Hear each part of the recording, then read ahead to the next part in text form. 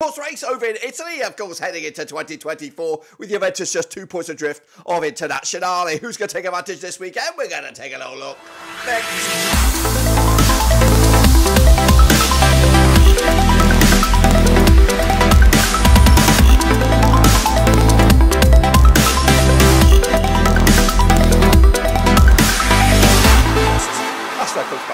Another prediction video today. We're taking a look at match number 20, of course, over in Italy, and we'll get to that in just a second. If you do where you've been, smash your subscribe button back up to all things Serie A related, Barbarossa related, world football related. We're going to all here, boys, under one roof. Yes, squeezing this one out a little bit late, but we're getting there, of course, as we take a little look back at the last weekend's action, of course, kicking off forward to this current week's drama over in Serie A. We'll get to it all in a second. Of course, big shout out to my VIPs. They are the patrons, you know who you are. But of course, if you haven't done so already, make sure you hammer the old subscribe, tick the old thumbs up button and all that kind of jazz as we recap the results. Again, I am coming at you a little bit rough. I wasn't even meant to be here today. I was meant to be up the road, so we are a little bit late, and also we're not doing the Super Brew just yet. Still alive, still active, and we'll get there eventually once everything settles down towards the end of this January. But keep the predictions coming on over in Super Brew to see if you are the time prediction king. So we are going to look back though at the results from last week, which will be on the left-hand side. Actually, the results on the right side. My prediction will be on the left-hand side of the screen. Oh, it's all coming at you and thick and fast. So Bologna 2-0 winners over Genoa was my pick. The real deal was a 1-1 draw there. Internazionale with a 2-1 win over Hellas Verona. Final score there. I went with a 3-0. We got Monza 3-2 winners on the road against Frosinone. I went with a draw. Cagliari with a big away day point against Lecce. I went with a 2-1 win for Cagliari. Not too great on that one. Sassuolo with an upset 1-0 win over Fiorentina. 2-0 win the other way in my eyes. AC Milan with a big 3-0 win over Empoli. 3-1 win for me. Torino, big 3-0 winners over Napoli. Goodness gracious, the champions are in free fall. I only went for a draw though. I did see something out of this one, but got it wrong. Lazio with the 2-1 winners over Udinese. Got that one spot on the nose. Juventus 2-1 winners away days against Salernitana. I went with a 3-0. And Atalanta with a big away day point against Roma, of course. I went with a 3-1, as you do. There I am. That's not where I want to be. Get out of there. Bloody hell. Find yourself. Pachu, sneeze. Do something. Get out of the shot there, Dirk. There we go. This is what the table looks like right here, right now. It is Internazionale at the top of the table with 2 points clear over Juventus, with Milan quite a distance away now in third, with Fiorentina in that fourth spot. The race for fourth is hot to bloody trot, with, of course, Fiorentina and possibly all the way down to maybe even Torino arguing that they could be in the mix for that. So something to keep an eye on. But going down, looks like Salernitana, Empoli and Hellas Verona. Cagliari hanging on right now into 17th spot. That's, of course, the situation in the table, and of course it's not too long away before the next round of games, which we're going to get to in just a second as I get myself right back up there in the nosebleed section. So here we go then, looking forward to these games coming at you this coming weekend, starting on the 13th of January is Genoa. It's Torino. Let's get into this one then, shall we? Now, these two sides have played each other 43 times since 1993. 12 was Genoa, 18 was Torino, has been 13 draws as well. Big swing for Genoa, 5-1 win. They've got 60 goals.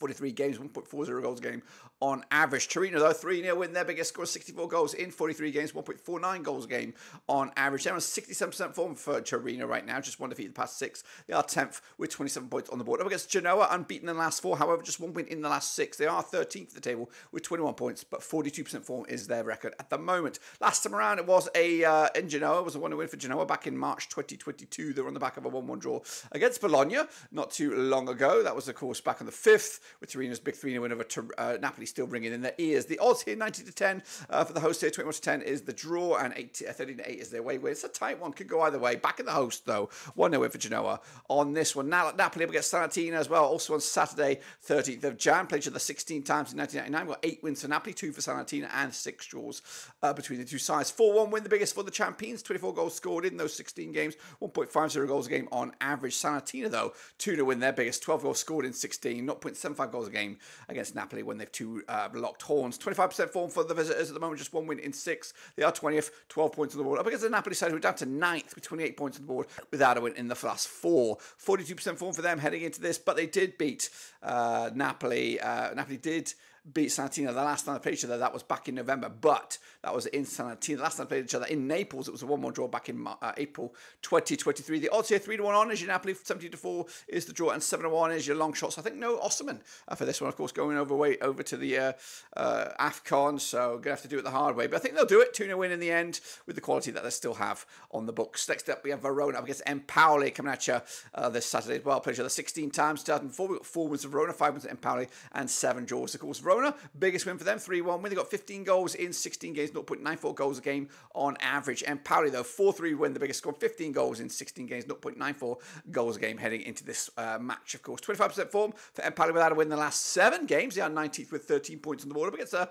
Verona side, 33% form for them, just 1 win in 6. They are 18th with 14 points on the board. Last time around, though, over in Verona at the Stadio Maracento Bertagodi, it was a 1-1 draw back in May 2023. But the odds for this one, then, we got Verona 23-20 for the victory, 9-4 is the draw, 5-2 is your away win. Could go either way, couldn't it? Going to go with a draw myself on this, 1-1 in the end on this one. Monza against Internazionale complete the Saturday games, and of course this is the late one. Played each other 4 times in 2020, 1 win for Monza, 2 for Inter, and there's been 1 draw. Monza, though, 1-0 win was their only win, scoring 3 goals in those 4 games combined, 0.75 goals a game on average. Internazionale, though, 2-0 win, their biggest, scoring 5 goals in those 4 games, 1.25 goals a game when taking on Monza. 67% form for the leaders at the moment, just 1 defeat in the last 6. They are top with 48 points. Up against the Monza side, doing well in 11th with 25 points. 42% form for them over the last 6. Last time around, though, over in Monza, it was that 2-2 draw back in January 2023. But the odds here, 6-1 your Monza, 3-1 is your draw, 2-1 is your away win. It's Inter, they're going to win it, aren't they? 2-1 win, just like the odds for the 3 points. Lazio against Lecce. Let's get into this one on Sunday, January the 14th. Played each other 27 times. These two sides since 1993. We've got 15 wins for Lazio, 7 wins for Lecce. We've got 5 draws, of course. Biggest win for the hosts was a 4-0 win. They got 54 goals in 27 matches, 2 goals a game on average. Lecce, though, 5-3 win, the biggest, scoring 36 goals in 27 games, 1.33 goals a game as well. Lecce, though, without a win in the last 3, 12th at the table, and 21 points on the board right now. They are 42% form for them. I guess the Lazio side, who are 6th with 30 points, 3 wins on the bounce of Sarri ball, 58% form for them heading into this one. Last time around, it was a 2-2 draw in Roma. That was back in May 2023. But the odds here, we have Lazio 20-30 on for the victory. They are favoured here. 13-5 is your draw, 90-4 is your away win. Lecce, it's going to be one-sided, I think. Lazio should take care of business here. 3-0 win. Job done. And away they go. Cagliari up against free-flying, high-flying Bologna. Champions League chasing Bologna. Played the 35 times in 1986. 11 wins for Cagliari. 15 wins for Bologna. 9 draws, of course. Biggest win for the hosts. 5-1 win. They got 37 goals in 35 games at 1.06 goals a game on average. Bologna, though, 3-0 win, the biggest, scoring 45 goals in 35 matches. 1.29 goals a game on average. Bologna, though, without a win in the last 3. Taking a bit of a dump in form right now. 5th in the table with 32 points on the board. Up against the Cagliari side, winless in 5. 33% form for them. They are 17th out the drop zone at the moment. 15 points on the board as well. Last time around, though, in Cagliari, between these two sides, it was a 2-1 win for Cagliari back in January 2022. Their away side has not won this game since Bologna beat Cagliari in Cagliari back in October 2013. It's a long time ago. It has been 2-1 win. 2-1 is the odds.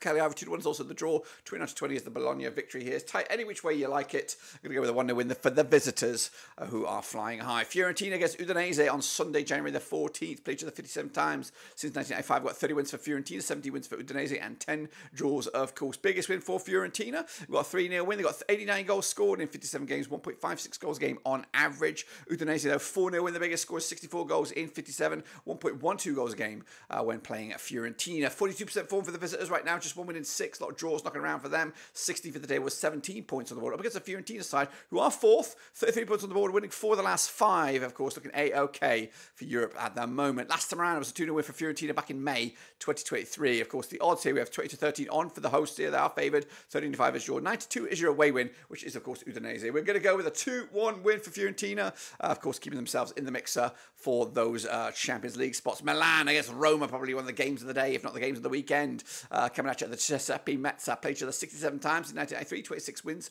for Milan. We got 19 wins for Roma and 22 draws between the two sides. Biggest win for Milan was a 4-1 win. They got 90 goals in 67 games, 1.34 goals a game heading into this one. Though Roma, under Mourinho, of course, 5-0 win. The biggest, scored 87 goals scored in 67 matches, 1.30 goals a game on average. Roma, though, on 58% form for them right now. A couple of defeats in the last 6, 8 for the table, 29 points on the board. Up against the Milan side, under Pioli, of course, 92% form for them right now. Brilliant, amazing form, winning 5 of the last 6. 6, unbeaten in at least the last 6, with a draw in there. Third in the table with 39 points on the board. Last time around, though, in Milan, it was a 2-2 draw back in January 2023. Milan are unbeaten against Roma over the last 6, picking up 4 wins and a couple of draws. The odds, though, 6-5 is your Milan. They are favoured here. 5-2 is your Roma. 11-5 is the draw. Backing Milan here. 2-1 win for Roma. Unfortunately, of course, Roma slipping away from those Champions League spots. Atalanta against Frosinone on Monday, January the 15th. They played each other 7 times in 2010. We got 4 wins at Atalanta, 1 for Frosinone, 2 draws, of course. Biggest win for Atalanta, 5-0 win. They got 13 goals in, of course, those 7 games. 1.86 goals a game on average. Frosinone, though, 2-1 win, the biggest.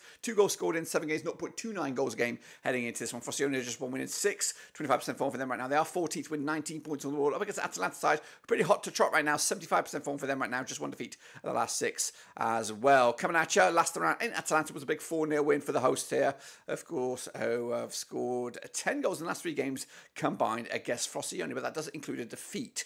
20-9 on is your Atalanta, 16-5 is the draw, 7-1 is your long shots. Atalanta look good right now. They are back in business and, of course, chasing for that Champions League dream once again. And then wrapping up, it is second place Juventus. Up against Sassuolo coming at you on Tuesday, the 16th of January, the Allianz Stadium. Played each other 22 times since 2013. 15 wins for Juve, 4 for Sassuolo, and there's been 3 draws, of course. Biggest win for Juventus, 7-0 win. They got 51 goals in 22 games, 2.32 goals a game on average. Sassuolo, though, 4-2 win, the biggest, scoring 22 goals in 22 matches. It's a goal a game on average. They, of course, are on 25% form, just 1 win in 6. They are 15th with 19 points on the board. Up against the Juve, who are second, 46 points on the board right now, 92% form for them.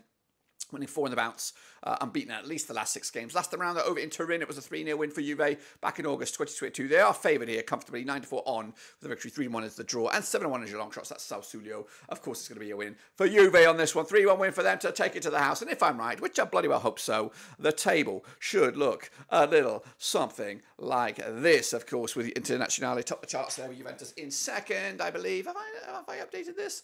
Hopefully I have. Yes, I have. Of course, Milan and all the gang and all that kind of piece. And Fiorentina in that 4th spot. Going down, Cagliari back in the drop zone there, Empoli and Salernitana. That's my picks, guys. Get them in nice and early. Of course, we'll see you back when we come back around. But until then, guys, I'll see you soon for the next one. Subscribe.